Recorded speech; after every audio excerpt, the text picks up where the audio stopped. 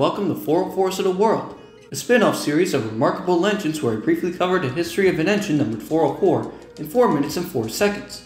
This episode of 404s in the World will be focusing on a relatively unknown engine on the Metro-North roster, a 2-axle Brookville BL06 switcher.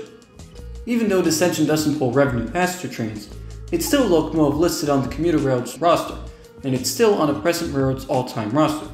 So with that in mind, here is a brief history of Metro-North 404. The story of this switcher begins in the late 1990s, where the MTA is in the mood for some brand new locomotives to replace their aging fleet.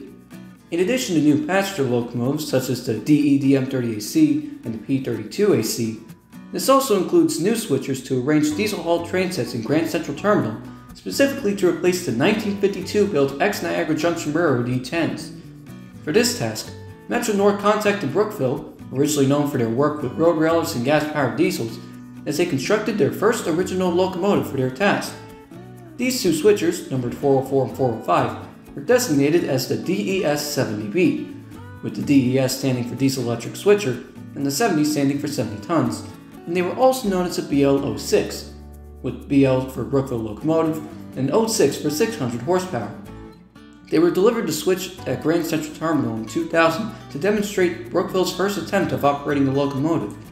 However, this attempt didn't go as well as planned, since there were difficulties encountered in shunting signal circuits, as 404 and its sister engine only had 2 axles, which also made the ride uncomfortable and prone to derailments.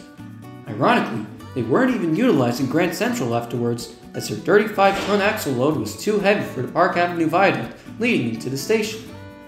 As a result, they ended up performing some switching and other maintenance activities at other points around the Metro-North system, mostly in Croton, Harmon, and Brewster, which also resulted in them temporarily replacing the older GP7s and GP9s.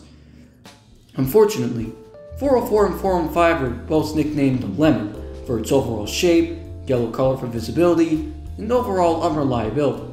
It was because of this status, especially with the advent of the newer, more powerful and reliable Brookville BL14CG, which displaced the two switchers as they were retired in 2012. 6 years later, they were listed for sale on GovDeals, with 404 described as having a defective compressor and missing a cab seat. While 405 was returned to Brookville and is used as their planned switcher, 404 was sold to the Central New England Railroad shortly after the sale was announced, as 404 is still listed as operational and based in Scantic, Connecticut, albeit rarely used and a bit rusty.